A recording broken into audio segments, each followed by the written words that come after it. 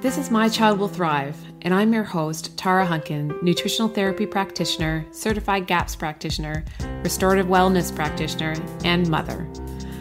I'm thrilled to share with you the latest information, tips, resources, and tools to help you on the path to recovery for your child with ADHD, autism, sensory processing disorder, or learning disabilities.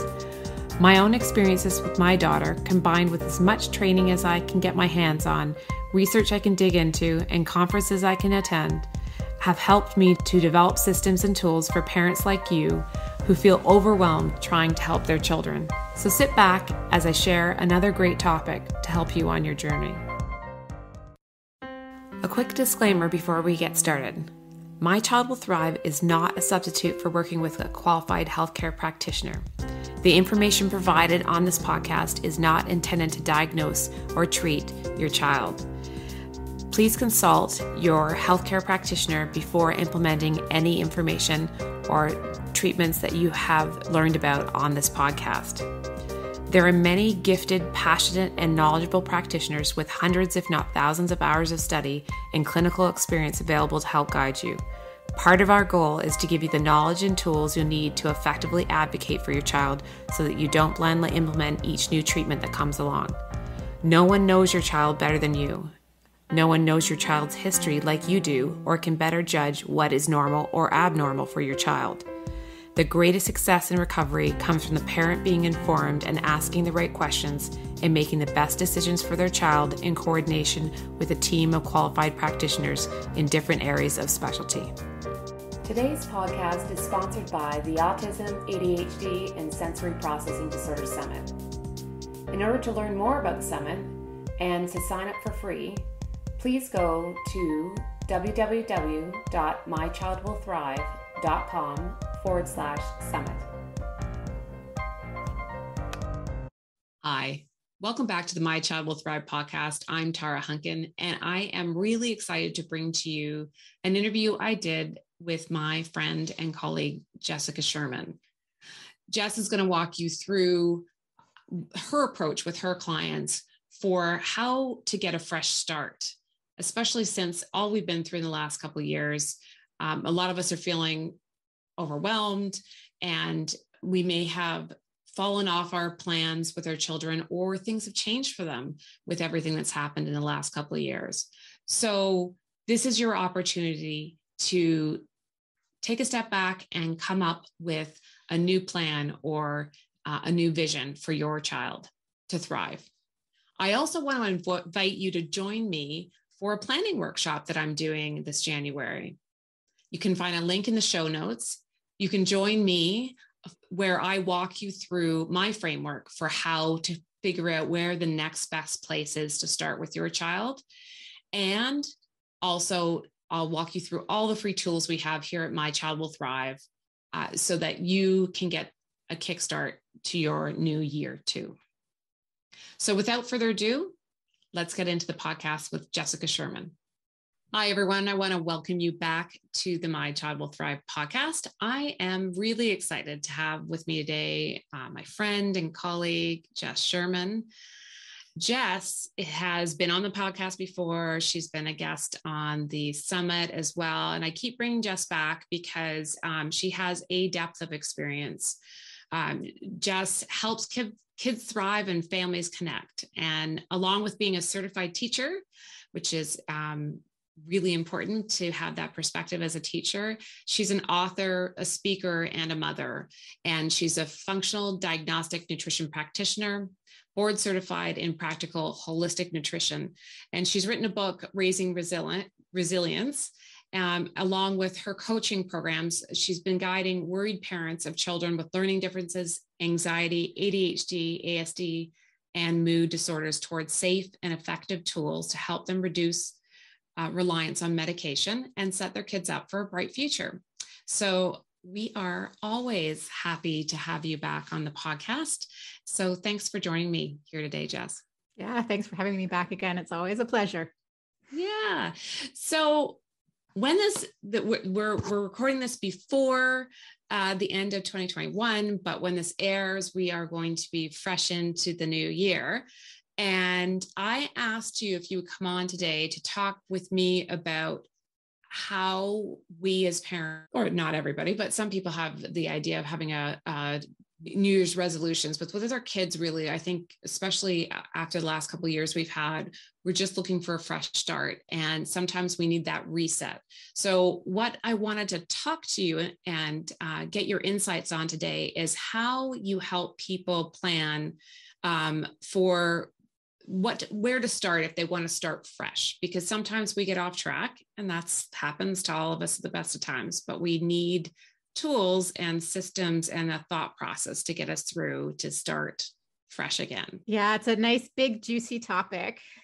And I'll tell you an experience that I had about maybe more like a year and a half ago, is that I started taking my clients through a vision mapping process.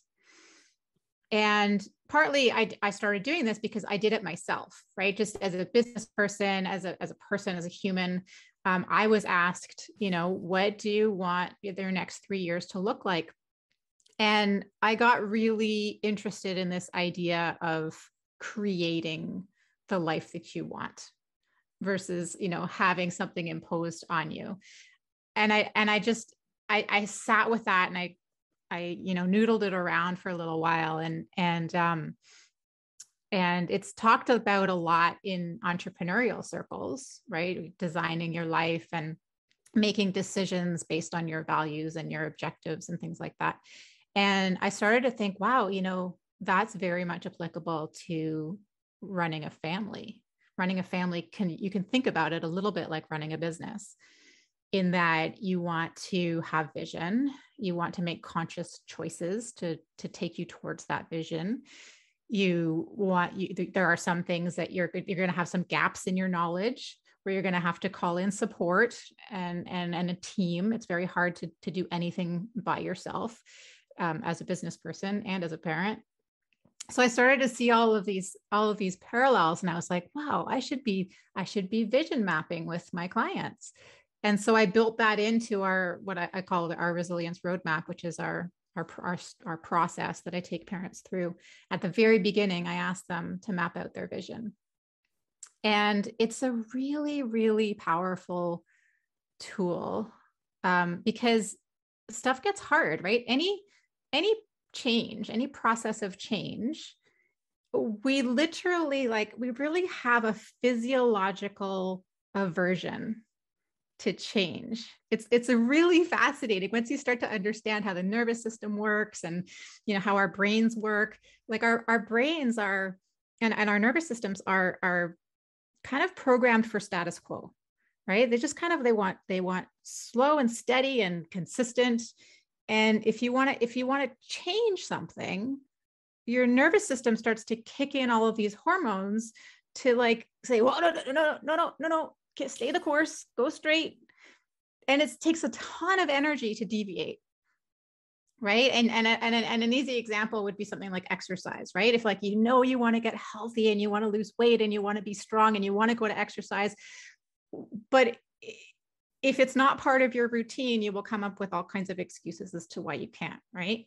Because it takes a lot of energy to just change your day and your priorities and your thought patterns to include it.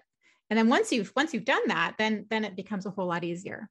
But having your vision of what you want life to look like is going to become really handy when stuff gets hard and when your nervous system kicks in and says, no, status quo, it's too hard to go over there. We're going to stay over here. You got to stick to that vision. So that's what I have. That's sort of maybe my first suggestion, is to not only think it through, but write it down.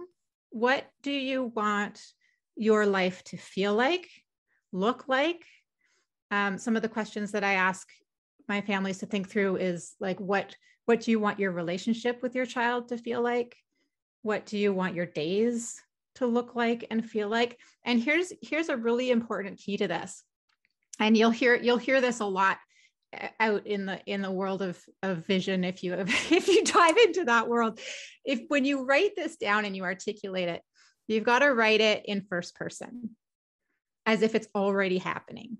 And we won't maybe get into the neuroscience of it, but if you write it and you think about it as if it's happening. So my child makes it through their day at school without needing to go to the office and call home because they have a tummy ache. I don't get phone calls home. We sit as a family and eat together and everyone is pleasant, like whatever it is for you, as if it's already happening. Yeah, no, I love the idea of vision, and I've always doing things, but also I know for myself when my kids were younger and we were embarking on some massive change in terms of how we did things, when we really started to dig into a lot of the things that we did that made all the difference, which were really hard to do at the time. I also reflected on what would be harder. Is it harder? Is it going to be harder to make that change? Or is it going to be harder to live the life that we are living right now, where, my child is uncomfortable in their own skin, can't even put a sock on without it being a huge challenge, or whatever the challenge that you're seeing in your child can be. So it's a combination of two. I mean, obviously, I love that's sort of the reverse of what you were saying, but it is in the same, which is that life like this is not living, it's not thriving. So we're going to need to make that change so that we can have that vision like you just had them describe. And I love the fact that you have them write it down. I think it's really effective. And here's an interesting part of that. When you think about your vision and you write it, a lot of what I've noticed is that a lot of parents get very triggered and they get very, the guilt comes in, the shame comes in, this is never going to happen voices come in, this isn't possible voices come in, it's just because they have their diagnosis, why me? Like all of these sorts of voices start to come in. And I'm constantly telling my clients, so ad nauseum, like just get curious, just notice them, get curious. They are a part of us. They are all of these voices, like there's no shame in them. They are part of you. But noticing them, getting curious, saying, thank you for showing up. Thank you, doubt. I don't need you right now. Let's have a chat later, and just notice what triggers you. And you don't have to know how you're going to achieve your vision. If you knew how you were going to achieve that, you would already be there. Right. So yes, it's going to be hard. Any process of change is hard, just like what you were saying. Not embrace it, but just acknowledge that, change is difficult. You don't know how you're going to get there. That's okay. This is just an exercise in articulating what it is that you want.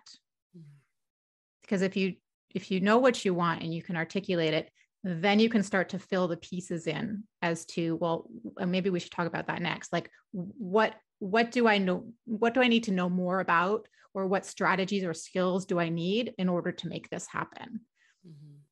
Because you don't have to know all that stuff in order to create a vision. Yeah. So it's interesting. One of the things that you were saying about doubt, BJ Fogg, who is the author of Tiny Habits, but he's a Stanford professor who is the world renowned for his knowledge and his research into behavior change. And he presented at a conference I was at once where he was just talking about, in order to change your habits or behaviors, you have to have hope. And one of the things I think that a lot of us parents that are struggling with children that have these diagnoses or these symptoms is the hope. We sometimes we lose hope that things can change. So it is really important to build a vision, to have that hope, and then we'll figure out how to make that happen, or how to make some version of that happen through further steps. So yeah, I think that's important. Some version of that, right? Because things change. And I mean, this is also taken right from the world of business, right? It's like, you can have a 3-year vision And you also need to be open to opportunity and change and flexibility in terms of, some of those pieces. So yeah, that's important. I like that. Yeah. So when people are doing this, do you think it helps, and you touched on this a little bit, but helps to reflect back on the past or only to look forward? Yeah, that's a really important question. It's a good question. I think about it this way. The only reason to look back is to understand how you got here. And the only reason to do that is so that you can make choices for what your next move is going to be. Right? So I think we spend a lot of time looking back, and then those same voices, the doubt, the shame, the I wish I had, how come I didn't know, how come nobody told me, like all of the voices start to come in. Acknowledge them. They are there. There's just, you can't really shut them up because they are present. But they're not just, consider if they're helpful to you or not. If they're helpful, maybe you listen and you have a chat with them. But if they're not helpful in helping you find your next move, then you don't need them right now. Right. Mm-hmm. So like an example would be if you look back and you notice you have a history of antibiotic use and multiple infections. And wow, we were in and out of the hospital, so many times up to age 5. That's important information, because now if you're dealing with any kind of immune dysfunction or chronic constipation or gut issues or neurological issues or whatever you're dealing with now, it may have been partly triggered by that. So we now know that our next move is going to be something to do with assessing the gut microbiome or doing some sort of, digestive work, because we know that antibiotics really, really do a number on the gut ecosystem, and how we know a lot about, the far-reaching effects of that. So that's an example. You look back in order to understand how you got here so that you can take your next step. Yeah, makes a lot of sense to me. And we do talk a lot about that here in terms of gathering that data. It's really about data points, as opposed to, in order to help you find those root causes, as opposed to, like you said, there's no point to saying, I wish I could have, should have. I mean, we all do that, but it doesn't it'll happen. I think we also spend a whole lot of time like trying to just, I wish I didn't feel this way, or I wish it, whatever. And I've really over the last year kind of settled into this idea that, whatever voice comes into my head is there for a reason. It's a part of me. There's a guilt-ridden mom in me that wishes I had done things differently. And it's for current me to get into a fight with the guilt me again. It's like, it's almost like it's not a helpful place to put my energy, but it feels a whole lot better to say, oh, hello, guilt. Thanks for coming. Thanks for showing up. I'm sure you serve a purpose, but right now I don't need you. And then move on. For me as a mom, like that is such a more pleasant way to live my day, Yeah. Acknowledge and shoo away.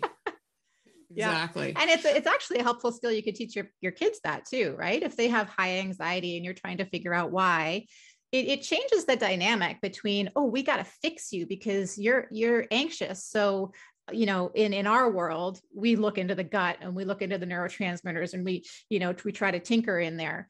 But there's a whole nother angle to this, to say, you're a highly anxious, very sensitive, empathetic person. And there are superpowers in there. We have to make sure that those superpowers don't, get in your way of living a productive, happy life. But, this anxiety that bubbles up in you every time you want to do something new is a part of you.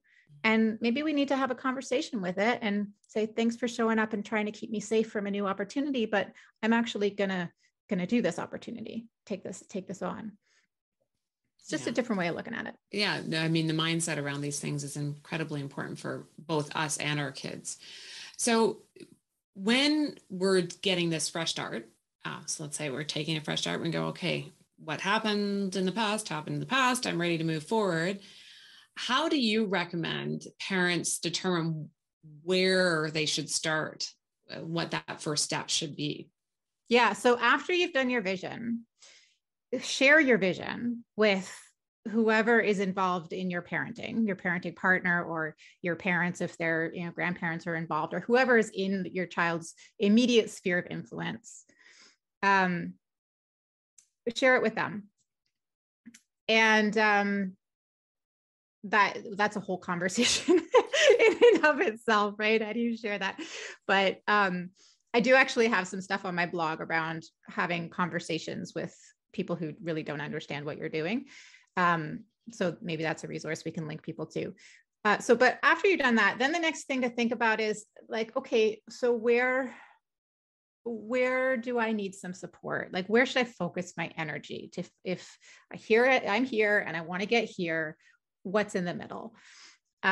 This is where a lot of people either try to figure it out themselves, or, they join a group like yours, or they hire a coach like me, or something to guide them from point A to point B, right? Because it's messy in there. And I really like frameworks, because if you're going to try to make your way through this mess, whether you have a guide or not, you need a framework. Otherwise you're just going to like spin around and tumble, and it gets inefficient. Let's call it that. So I'll offer you a couple of frameworks, and people can kind of take them if they resonate. Does that sound good? Sound okay? Sounds perfect. So I have found we got to be efficient with our time and our energy, right? So we want big bang for our buck. So there are 3 things, I call them the trifecta for resilient health, that we focus on in our coaching, but we always kind of wrap around. We're like, okay, let's work on this one. Now this one, because you can't do all 3 at once usually, but you can choose one, assess how they're doing, and decide if you want to focus there. So the 3 of them are eating. So that would be like the picky eating, the family meals, like how is the stress and the pressure, meal planning. Is your child, like, do you even know whether your child is getting sufficient nutrition? Do you know what that looks like, what that means? Do you know what a balanced plate should be? Can you look at a recipe and decide whether it's nutritionally balanced? So anything to do with eating. The second piece is sleeping. Is your child sleeping? Are they able to fall asleep, stay asleep? Are there nightmares? Are they waking up feeling well rested? Is nighttime a battle? I see this a lot, right? Does your child just get revved up at night and they just start spinning and you can't get them to sleep? That's the second bucket. And then the third is pooping. Is there constipation, diarrhea, belly pain, withholding, those sorts of things? So the reason I think of these 3 buckets, eating, sleeping, and pooping, is because if there are issues in those 3 things, there's massive trickle down effect, right? So like we're working at the headwaters. Instead of chasing symptoms all the time, like, why is there anxiety? Why is there explosive behavior? Let's work upstream at the headwaters. Are they eating? Are they sleeping? Are they pooping? And so as you listen to this, you can think through like, well, where are the holes, right? Where are the major like red flags? Might be in all 3, but the first kind of stage of this fresh start is just assessing where you're at. Be like, yeah, last year we worked on pooping and we got that. That's awesome. Now we're going to work on bedtime, or whatever it is. So that's one framework that I can offer. Does that make sense? Yeah, totally. And it's nice to have it simplified. And people that are listening that are familiar with our free toolkit, we have a food, mood, sleep, and poop journal that we should be tracking that data in order to figure out how these things interconnect. So I think it's a great place. And I love just the simplicity of the three things that you're focusing on. Well, and like you just said, like they do interconnect, and there's lots of complicated physiology, and there's tests you can do, and there's, all kinds of strategies underneath all of those things. But the reason I like it as a framework is because like you can listen to a webinar or a summit or have a consultation with a doctor or, all of the things that I know everybody's always in information gathering zone, right? Of just like, I need more information. Why this? Why that? And then it's kind of like you're throwing spaghetti at the fridge, right? If people, I don't know if people do that anymore, but it's like, see what sticks. We're like, yeah, okay, we're trying this. Okay, now we're going to try this. And now we're going to try this. And I find it helpful to have these buckets because you can then, have your experiences and gather your knowledge and try to fit them into one of those three buckets. And some of the strategies you're going to want to bench. You're going to be like, okay, I know we should be turning Wi-Fi off at night. And I know that we got to get the computers out of the room and all this stuff. But right now that just feels undoable. So we're going to put that in this bucket and we're not going to do anything about it just yet, but we're going to come back to it. Because right now the main issue is we got to get this kid pooping. Right. So, you can't do it all at the same time. You got to work through things systematically. Well, it's funny that you say that because I was going to ask the question, do you suggest diving all in or taking it baby steps? And I think I know your answer. Well, the answer really is that it depends on how much bandwidth you have, right? Because what I don't want you to do and what parents do all the time is burn themselves out, right? And then your own anxiety goes up and your own panic goes up. And guys, like we co-regulate with our kids. If we are trying to help our children live a more relaxed, calm, focused life so that they can develop to their fullest capacity, we need to find some balance in ourselves. And you will not find that kind of balance if you try to do it all. You'll just make yourself, you'll work yourself up into a tizzy. So that's where it's really helpful to have, your kind of membership, like a place where you can go that's going to hold the space for you and hold the plan and just continually remind you like, okay, it's okay. It's okay. Like one step in front of the other.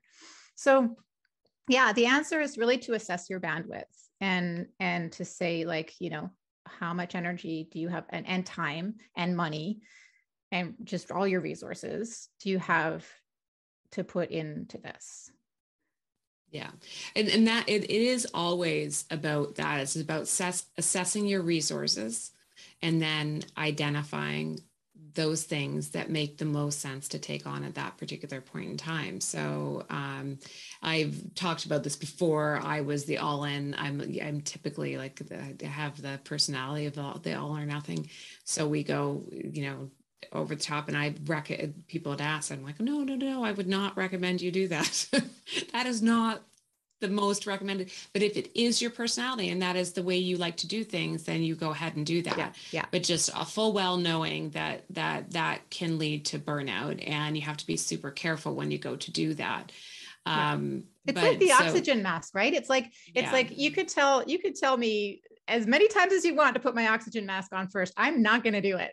I'm going to put it on my kid first. Right. Yeah. And that's an instinct that we have, right? So I think what you just said is brilliant, that you have to assess your own personality type, but you just have to be aware that the more you want to do, the more you're going to bite off what's the word? The more you're going to bite off to chew. You're going to bite off more than you can chew. Yes. Yeah, exactly. The more of your personal resources it's going to take. It's going to take time, money, and energy. Right. Yep. And so if you're very well nourished and you have a lot of, good, strong resources and you've got a good, strong support system, then you'll be able to do more quicker.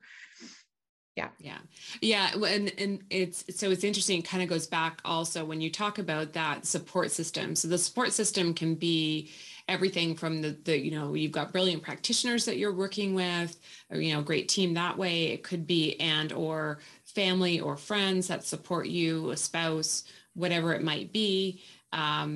But that's why, building that support system, or as we call it, the village, like you're building your village, it becomes so important, because that is a resource in and of itself. And when you can share your vision, like you talked about, with that village, you're going to see that things are going to change a lot faster, because you're all thinking and doing and envisioning the same end result, which makes a massive difference in terms of resistance to what you're trying to accomplish. Yeah. And if your child is old enough and receptive, you can even share that vision with them, have them create their own vision, have them go through their process, you go through your process, and then you can share them. It's very powerful. Yeah, I think especially as the kids get older, involving them in that process is essential, because the reality is that as much as we can make these changes for the kids when they're younger, as they become independent, I have 2 teenagers now, so I see that they have to make their own choices, and it becomes their choices as they move forward. So if it's not part of their vision for who they're going to be and how they want to live, then it's not going to happen. So yeah, and you can even take those 3 buckets, the eating, sleeping, and pooping, if they're old enough, and you can ask them to self-assess, how are these things? And just know, like, by way of background, they're all interconnected, right? The more you poop, the better you'll sleep, and the better you sleep, the better you'll eat, and the better you eat, the better you'll poop. And like they're all interconnected. It really doesn't matter where you start. But what you can do is ask them, what are their goals? And you can just know in the background, whatever goal they have, it'll be connected to those 3 things. Right? It's so true. And it is interesting when they start to see the click between what they want to accomplish, what it is they're interested in. You can almost, like you said, you can almost always find a thread in there in terms of how you can help them achieve that goal through making some of these changes. So. Yeah. And then you can ask them, which one would they like to start with? Yeah. Right. Maybe they're having like terrible sleep, and they want to they just want to get a handle on that. Maybe they have like terrible cramps and they can't poo or whatever, or they are in diarrhea. Maybe they want to work on that. So little threads that you can pull out. Mm-hmm. Yeah, it is. I mean, you can always use that same framework that we all do when you're getting your kids to first choose what they want to wear, but you don't want to give them the vast open of what would you like to wear today. You can also give them some set 3 choices of specific things they could do. Do you want to try this, or do you want to try this, or do you want to try this? Yeah, it's so interesting. I've had a few conversations with parents who, they go through this process of when you get the diagnosis, or you have the initial struggles, or all of a sudden you realize your child's struggling. There's this phase of like, oh, we got to fix this. Oh my gosh, why is this happening? And there's like tons of energy gets put into the figuring it all out. But then there's often this transition into just understanding your child and working through problems with your child, which is a very different energy to it. And what we were just talking about is very much this whole working through a problem with your child. It's a very, it goes from this sort of stressful, like this is tearing the family apart kind of energy, to we're going to work through this together, and we're going to learn about our bodies together, and it's this coming together, kind of very strong attachment-based energy to it. And it's a very interesting transition. I see families going through it often. Yeah. And it is, if you can, and your child is capable and they're of age, it really does make a massive difference in terms of also keeping the family dynamic intact, instead of it feel like it's being jammed down their throats, which I know at times sometimes it's necessary, and sometimes though it just feels that way unnecessarily. So and it really does tend to be it does tend to be kind of a cyclical process. It is, right? It's not like you started at this point, you end up at this point. It is constantly evolving and moving. And if you can just sort of keep, again, a good solid framework in place around end vision, then you'll start to recognize the stages of that cyclical process. Be like, oh, look, we're here again. Okay, where am I? What's in my toolbox for this? Like, oh, okay, we're going to get to here again. Oh, now what's in my toolbox here? So that's really my end game, is to bring parents to this point where they have their custom toolbox. They know what's going on in their child. They know their vulnerabilities and their tendencies and their biology and their psychology. They know all this stuff about their kid, and they have their toolbox, and they can pull out the tools that they need when they need them. That's amazing. So this has been a great conversation today. I want to ask you, though, one last question. If there's one thing that you want the parents to do to get started today in terms of moving forward, what would you recommend they start with right away? Right away, gosh, I think it's the vision. Here's what I think, and this works for me. So you're going to have to decide whether this works for you. I always think more clearly when I am walking amidst something natural, trees, rivers, something, with nothing in my ears, right? Not trying to learn something new, not trying to listen to a podcast, not trying to, sort some things out or talking to someone. This is just for me. So when I want some clarity, when I want just sort of a fresh start, I do that. I go for a walk in the forest. I happen to live near a forest, so it's helpful. But parks will work.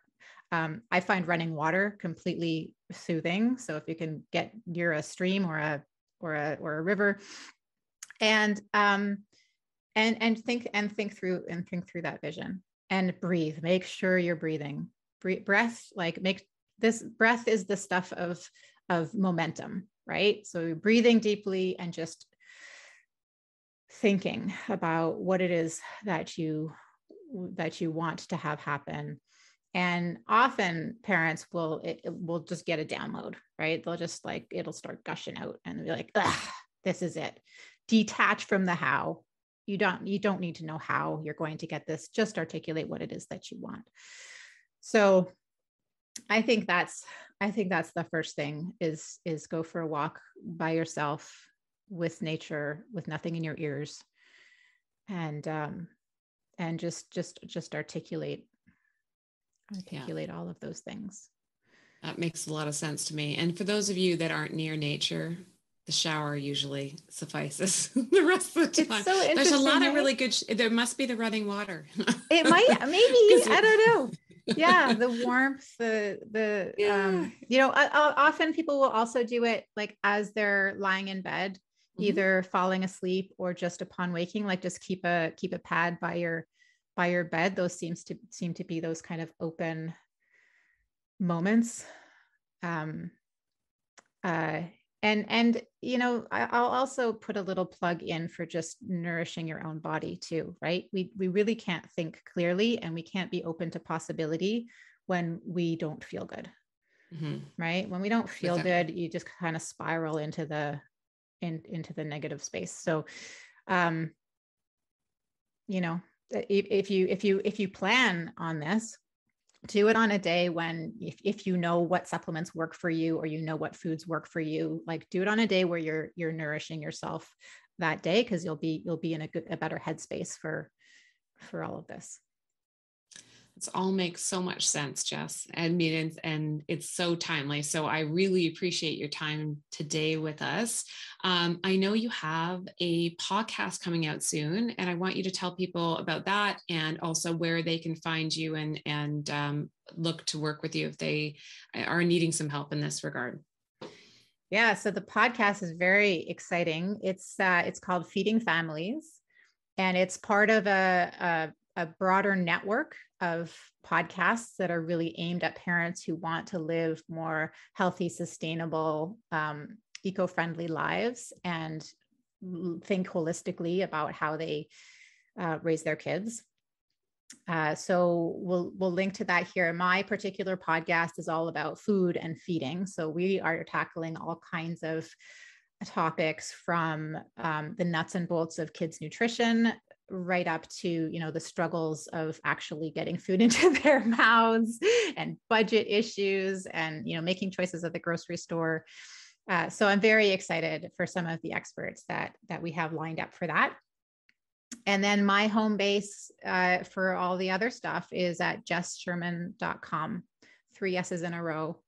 And there's information on there about my Common Clear Kids program, which is really for just, getting started, making changes. And then my Resilience Roadmap, which we go deep into all things biology, psychology, parenting, all stuff there. That's awesome. And we'll put a link obviously to Jess's website in the show notes, and also to her great book as well, and if you are listening to the podcast, you can scroll back in the feed in terms of the episodes. And you'll also find a great episode I did with Jess a while back on her book as well. So awesome. Thanks again for your time and your wisdom, and for all the work you do with all the parents out there like us that are struggling with our kids. We really appreciate that you're there for us. So I'm happy to be here. Thanks for having me. My pleasure. So that's a wrap. Thanks for joining me this week on My Child Will Thrive. I'm so passionate about giving you the tools and information you need to help your child recover. And as they say, it takes a village. So join us in the My Child Will Thrive Village Facebook group, where you can meet like-minded parents and stay up to date on everything we have going on at My Child Will Thrive. This is Tara Hunkin, and I'll catch you on the next podcast or over at mychildwillthrive.com.